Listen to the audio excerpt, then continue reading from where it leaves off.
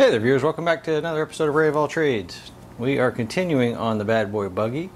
I'm hoping to do several parts to this series because I've noticed that there's not a lot of videos out on this particular beast. Really nice cart that I traded my gas powered golf cart for. Pretty excited about it. This one, because of it was out exposed to elements for quite a while, the seats are less than desired. So you can see that the wood just got destroyed on these things.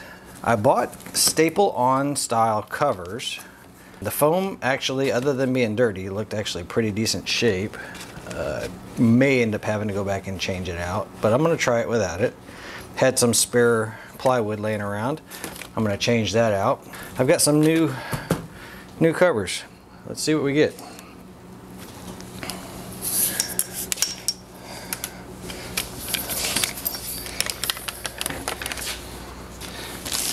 So the new covers I'm trying to use are a Blade rear seat cover, G150 Mach 1. They're black. Anyway, it came as a set. It's the bottom and the backrest, and it also comes with the, I always called it piping, but it's not really piping. I guess it's edge material. You lift these two edges up and staple between there. Let's take it apart and see what we get. I'm gonna take a quick couple measurements just to see how close we are, because you can't really use the foam to determine the width because it's going to compress.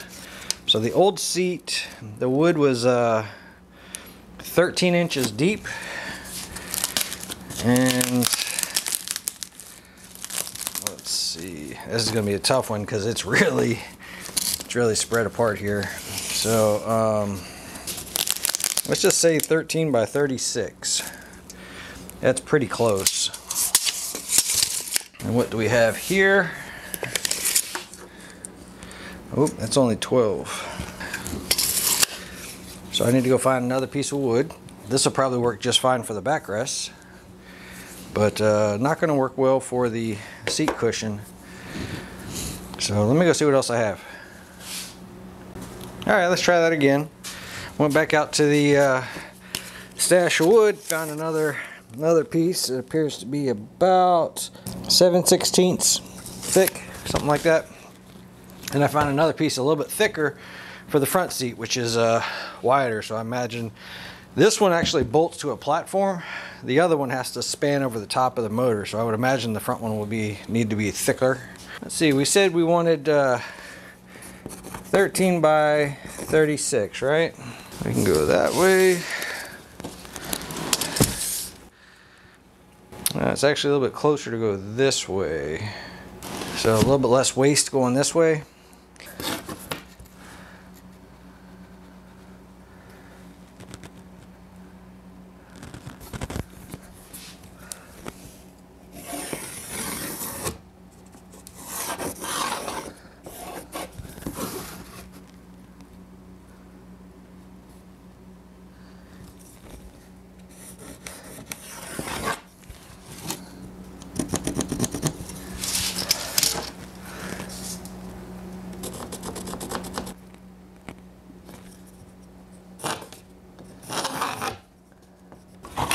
Let's set the blade for the least amount of kickback and splintering, so it just goes through the bottom of the board. That'll help a little bit. And then we just need to verify that we're not going to cut through our sawhorses. Let's get some safety glasses on.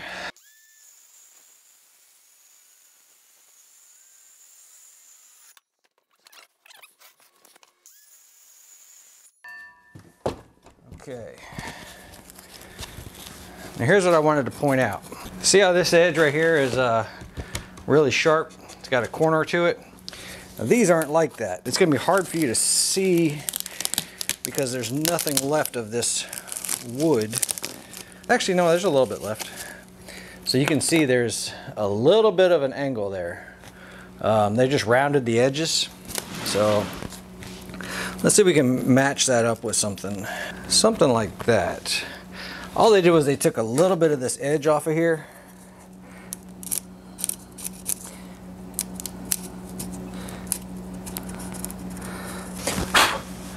Can you guys see that?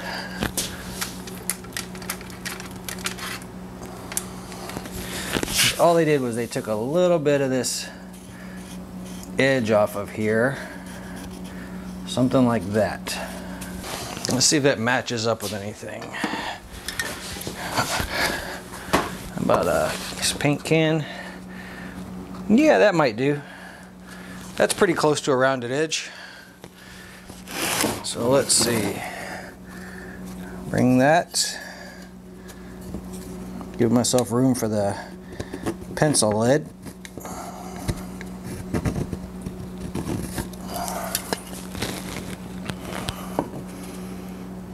Yeah, give or take. It's close. It's not rocket science, but this is backyard repair, so I'm sure there's actual professional upholsterers that are cringing right about now. Unfortunately, I can't quite afford some of their prices, even though they do fantastic work. A, I'm cheap.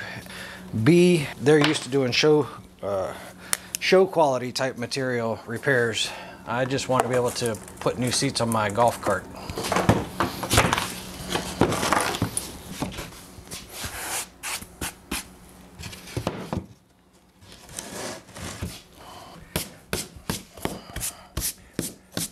Okay, if you think that you're planning on having this out in the moisture, now would be a great time to put some wood treatment, wood preservative on here like you would put on your deck. If you have any of that laying around. Obviously the color wouldn't matter, you just want to protect it. So any kind of a sealer would be great right now if you planned on doing that. I was also told that there is another trick you can do here, which is drill a couple of holes in here so that when somebody sits down, it pushes the air through the cushion and out those holes. So I'm not positive it's going to work, so I'm going to do it first without it, and then if I think it needs it, I'll come back with a wood boring bit and I'll drill a couple of holes. I want to see what it's like without it first. Let's see what we got here. These cushions are extremely expensive, this foam. So I'm going to try to reuse what I have.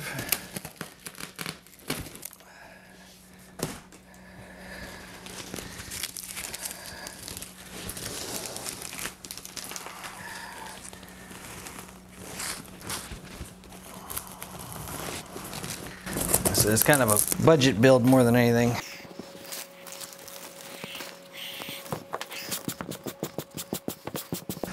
That's the rusted remains of some of the staples. Watch your fingers. I'm kind of thinking I want to use a little bit of a diluted vinegar just in case there's any kind of mildew here.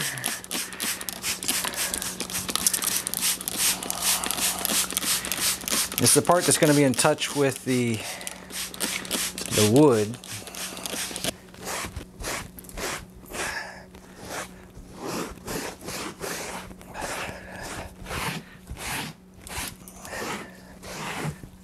Just in case any of that was mildew, I just wanted to try to get some of it off of there. See what our difference looks like here.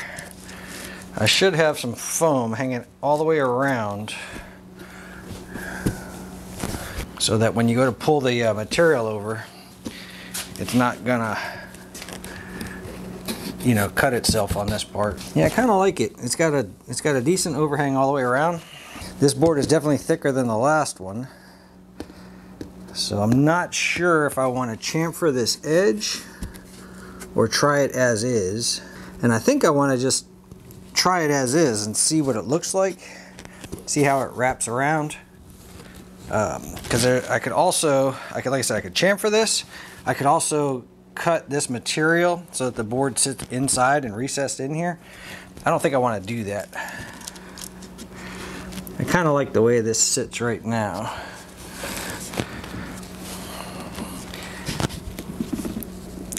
We'll find out together how this goes, and then you guys can make yours, fix yours better.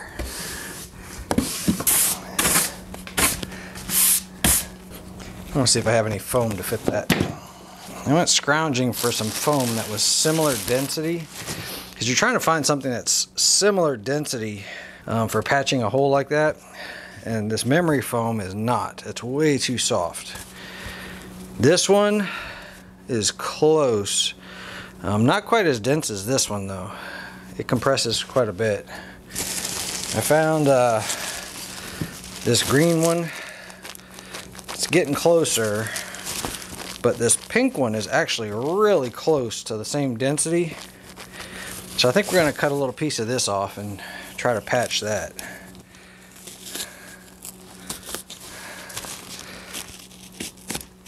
Got the hot glue gun warming up because all I want to do is just tack it in place. So it's good to keep little pieces like that laying around. Let's see.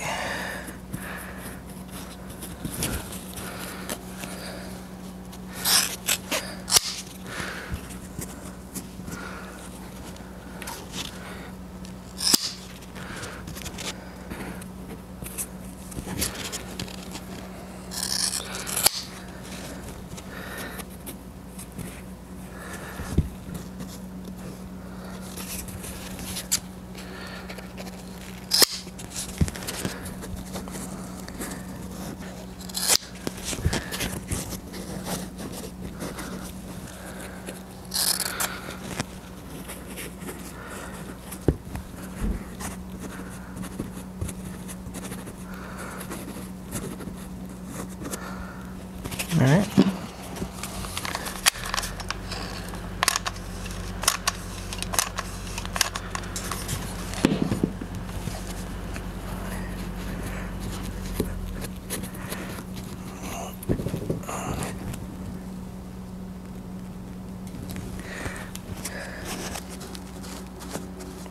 Okay, that's pretty close.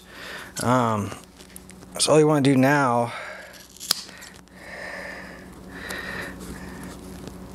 a serrated knife, electric carving knife, something like that would work great here.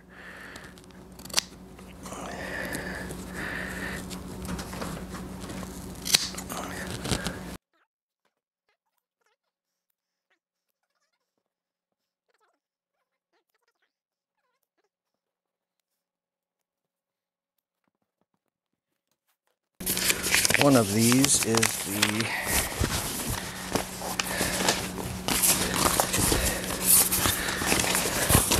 yep, so that's the backrest.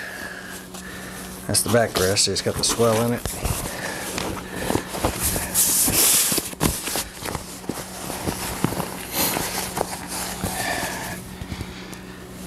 And I guess I need to figure out which way I want it to sit,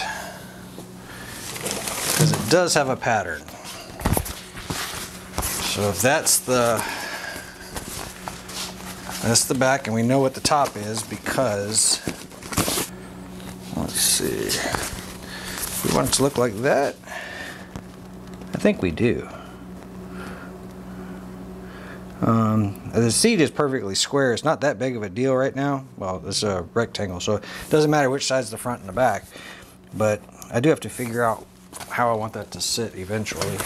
Some of these you have to put in the dryer to make them reach.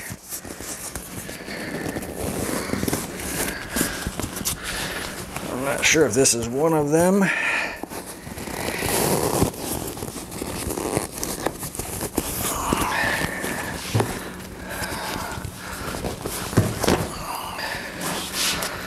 Let's get this stuffed in there the best way we can.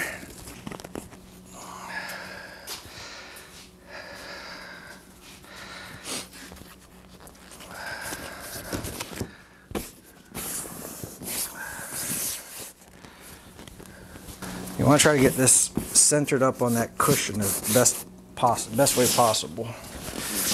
And like I said, some of them require putting it in the dryer to make it more pliable. Take your time on this part.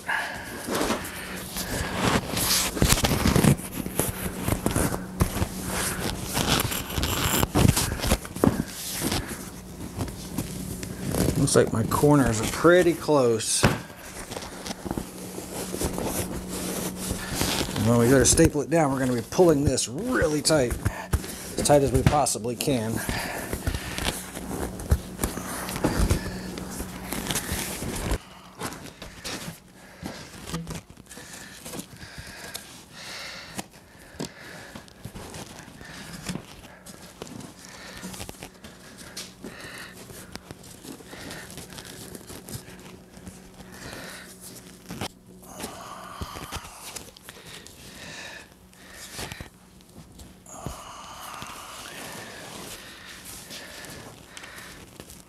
Alright, so my first couple of staples are going to be to hold this side in the center.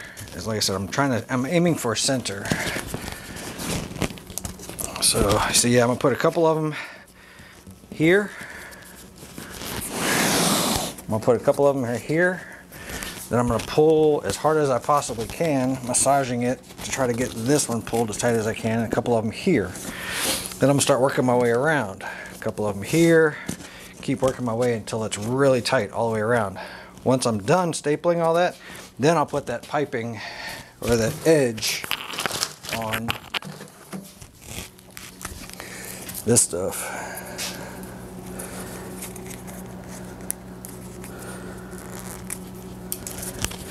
Once that's up on there like that, we're going to lay this across it, and then you can put a staple in that groove right inside there. All right, you put a staple in there, and then once the staple's in there, this goes back over and closes over that staple. So that staple's hidden, and then this staple is hidden inside there. And you just run this all the way around the seat. Let me start working on this. This is going to be a sped up timeline because it takes a long time. Like I said, every time that you go to put a staple in, you're going to want to pull as much material as you can, and then sporadically keep checking yourself as you're going to make sure that nothing bad is happening on this side. Like you're not pulling and causing wrinkles over here or something like that. So you want to keep checking. That way if you have to pull the staples back out, you're only pulling out a few and not the whole thing. So let me get my pneumatic stapler set up, and I'll be right back with you guys. Alright, so my first thing was going to be to use these the pneumatic stapler, and it would have gone down into the cushion, I don't know, about that far or something like that. Not a big deal because the other one obviously had staples in it that I was pulling out, so that part's not that big a deal. But while I was looking through my staples, I found a box of stainless 1/2-inch T50 staples that I used for my boat carpets back when I was redoing that surface, and it's on an electric T50 stapler. So I want to see if this will hold. I think it will, and being that it's stainless, if it does hold, there's a less chance of it rusting. What I remember about this electric stapler is it misfired pretty constantly. It's not great, you know, as far as staplers are concerned, but it might do the trick on this one. We're feeling pretty good about this being centered in the cushion.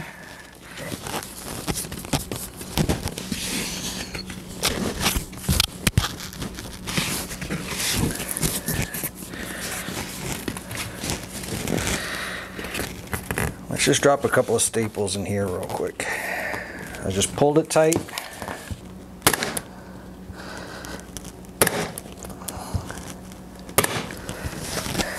Alright, so now I remember the stapler wants you to push hard down, which makes sense, but the first one I fired I wasn't pushing hard enough, and you can see that it's left a raised edge, so operator error. Alright, so I'm going to push pretty hard that direction. I'm pushing all that way. I'm going to pull this material up, rolling my fingers, pulling it up.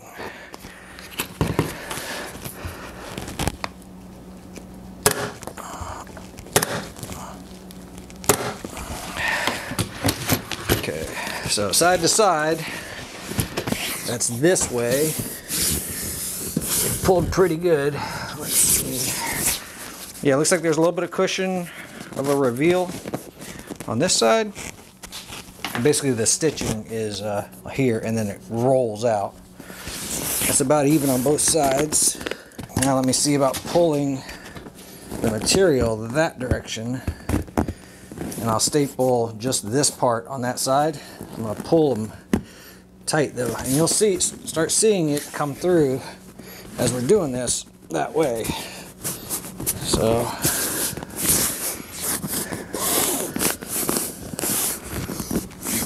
see some wrinkles. It's going to take a little bit to get out of there. I bet you as soon as it gets in the sunlight, it's one of those that shrinks up. But now let's see, over on these edges, you got to pull too, because there's some wrinkling forming here. So I'm going to have to pull that pretty snug to get some of that out of there. So let's get these first.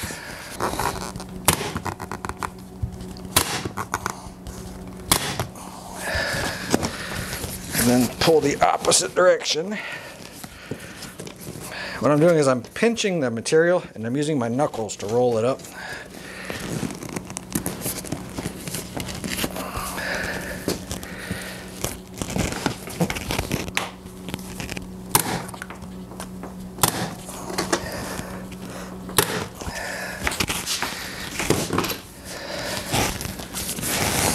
There we go. And that's starting to pull tight, starting to take some shape. You can still see that there's wrinkles, and it's obviously because there's a whole lot of material that hasn't been pulled up yet. So what I'm gonna do is go around it and keep pulling up, getting it as tight as I can all the way around, and then we'll put that trim piece on the end.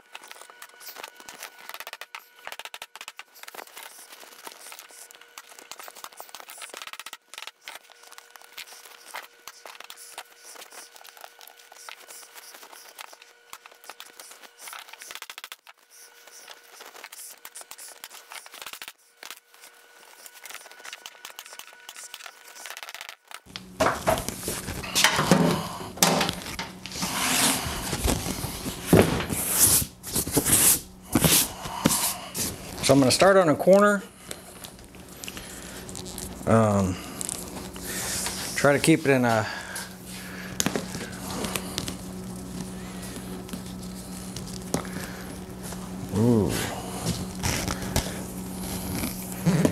Oh, this isn't enough material to make for this, because it might be actually enough material to go around the complete backrest. I'm gonna get the backrest off of the cart. So I think that this banding, piping, edging, whatever you call it, is probably for golf cart seats that don't have a back to them like this one does. So this one's got this plastic cover, and I think that's probably why, because I would anticipate they think that it's going to be exposed.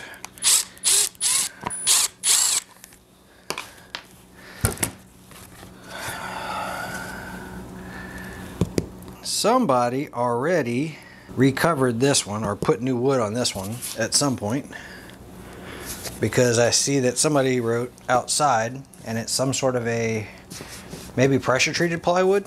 We're going to pull this cover off and attempt to use this template, because the wood is actually in pretty decent shape. And if the wood's in really good shape, I may end up, because it's got somebody put the bolt holes or the T-screws in here. We may end up reusing that board and just putting a new cover on it. But no matter what, we're definitely taking these staples out. So this is a very tedious process, taking all these out.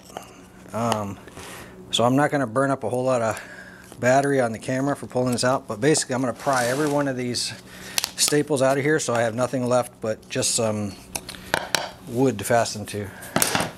I'll be back with you guys. Got most of the staples out of it. Just in case I need this template and it happens to be the same size as the other one. I'm not sure if it is, but we're gonna just take a quick drawing of the old one. You never know, you may need it. So, and then for whatever reason they labeled this as the outside. So let's save that just in case we need it.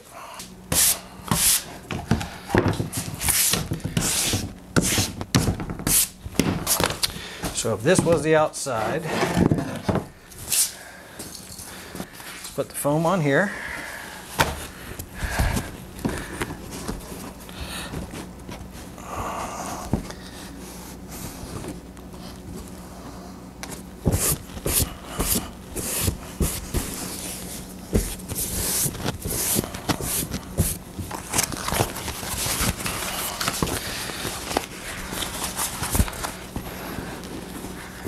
So I'm going to bend this foam, stuff that side. Okay, so I've got both sides somewhat stuffed in there. Let's flip this down. And we're going to mash this in.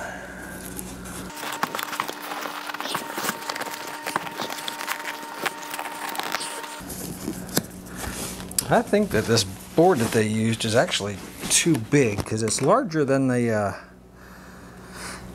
foam. And like I said, this isn't the original. It's a replacement. Yeah, that would have been a really sharp edge on there. I want to see how close it actually is.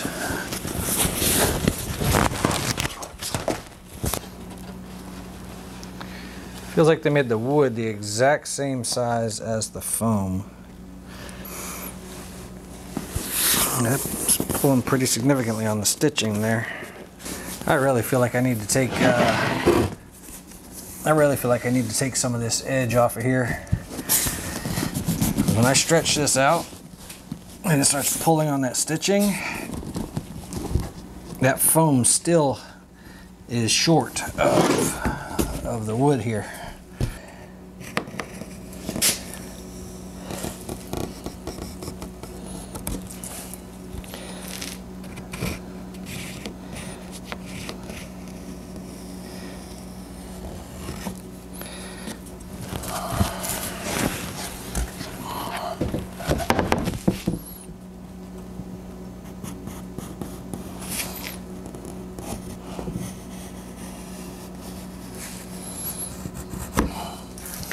Let's take off something like that and see if it gets see if it fits any better.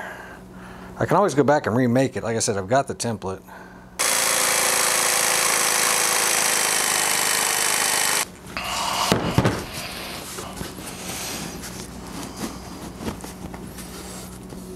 Yeah, I thought it was a little bit short on that side.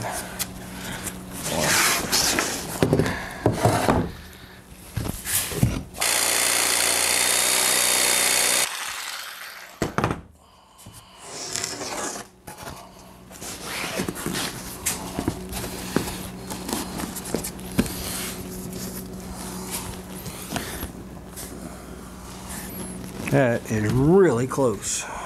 I'm going to update the template just a little bit. Oh, this one.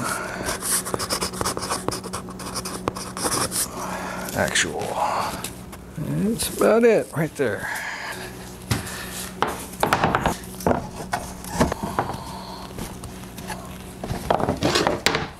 So I've just been placing this a couple of feet from the wood stove, and it's warming up the material quite a bit, making it stretch a little bit easier.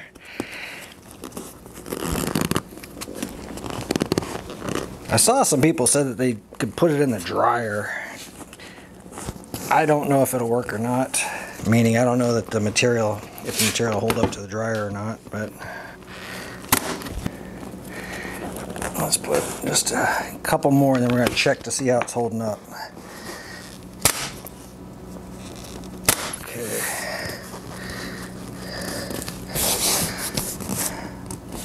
Alright, so from here out is what I'm concentrating on right now.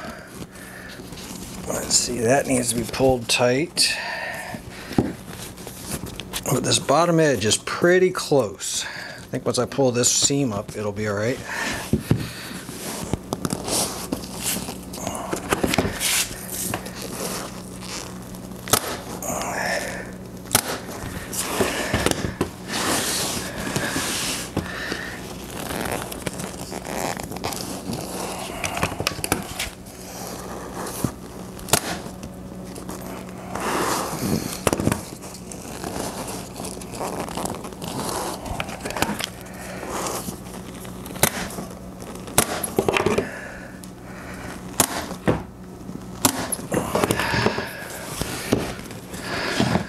Oh yeah, that's gonna clean up okay. Let me finish stretching this thing out, put it back in front of the stove because it's starting to cool down.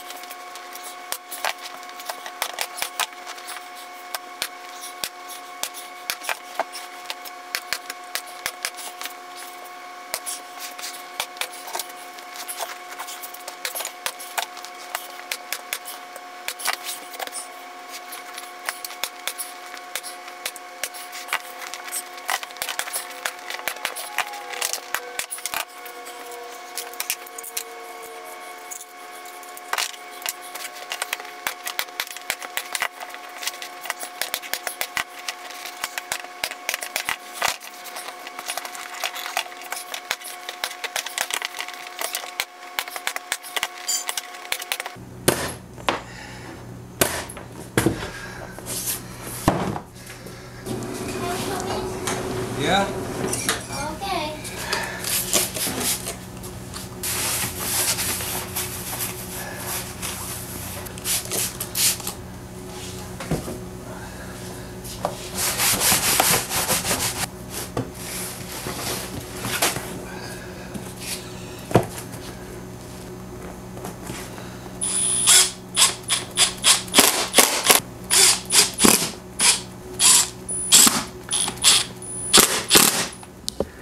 So they're not fastened down yet, because this is going to slide up here about there and get fastened so that it can flip down, and then this will get fastened onto that back bar there. I want to finish both sets of seats before I fasten that down. All in all, I think I like it this way versus we were talking about a reverse pattern. The reverse pattern would have been like that, and I don't think I like that pattern. So something like that. I'll get all this bolted on, work on the front, and rinse, repeat, same thing I just did on this one, and I'll show you guys the finished product. New life to old seats. Recruited some help with the staple gun. Didn't turn out too bad. So not a professional job, but definitely a lot more solid than it used to be. Still got the tray here and slide over. I still need to put these little metal tabs up here that were missing. Yeah, it didn't turn out too bad. Thanks to my helper. Yeah. You guys got something out of the video? Appreciate a thumbs up. Subscribe helps the channel tremendously. As always, thanks for hanging out. Catch you on the next one.